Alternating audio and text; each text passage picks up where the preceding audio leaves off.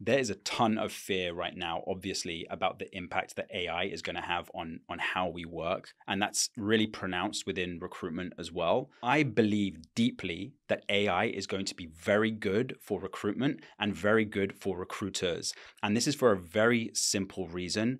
Recruiting is one of the most, if not the most, human centric parts of any company. So if you think about certain roles where a lot of the time it's about moving information from one system to another or moving pixels around on a screen, those are things that are less human centric. But recruiting, so much of it is about getting to know other human beings, getting to know what motivates them, influencing those human beings, seeing if there's a match between this hiring manager and that candidate. All of these things are incredibly nuanced. You only can really extract that information through human to human interaction, which means actually the art and science of recruitment, I think, will be elevated.